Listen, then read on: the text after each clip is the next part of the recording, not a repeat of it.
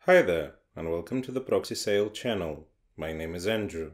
In this video, I will guide you on setting up a proxy in Metatrader 4. Let's get started.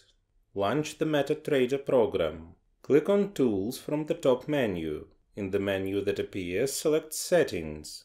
Navigate to the Servers tab. To set up a proxy, enable the Enable Proxy Server option.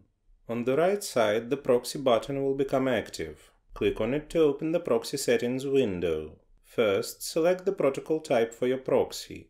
In the server field, enter the IP address and port number of your proxy in the format of IP:port. If you have a personal proxy, enter your username and password in the respective fields below. Click on Test to verify if the proxy is working properly. If the proxy is functioning correctly, you will receive a corresponding notification. Click OK in all windows to confirm the settings. That's it. The proxy is now set and you can use it along with Metatrader. Let me remind you that your work as well as your accounts may be at risk if you operate with free proxies that can be found on the network. Such proxies do not have guarantees of anonymity and security.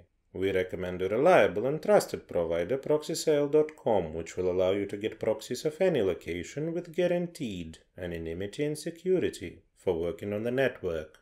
The link will be in the description. Don't forget to hit the like and subscribe buttons. See you in the next video.